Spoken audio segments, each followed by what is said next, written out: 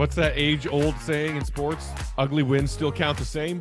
That was the story tonight for the Bulls' season-opening victory, 94-88 over their Central Division rivals, the Detroit Pistons. What's up, y'all? Matt Peck here from Locked On Bulls with your post-game takeaway. The Bulls win in Detroit to get to 1-0, their first season-opening victory in 5 years, folks.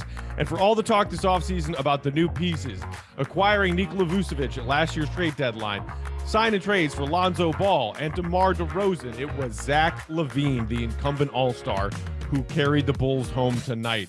34 points on 17 shots and a perfect 11 of 11 from the free throw line, including some big clutch free throws late in a tight game.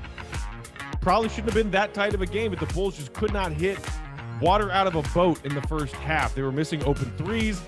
Vooch himself missed 5 or 6 layups in the first half. DeRozan missed mid-range shots that he usually cans. It was not a great shooting night for the Bulls.